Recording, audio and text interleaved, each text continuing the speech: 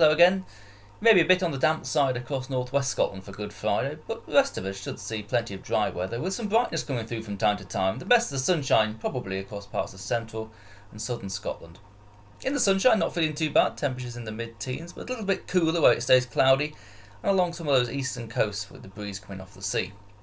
Then this evening we'll see cloud thickening from the west and we'll all see a splash of rain through the overnight period. Some of this perhaps on the heavy side in places, but some drier interludes as well.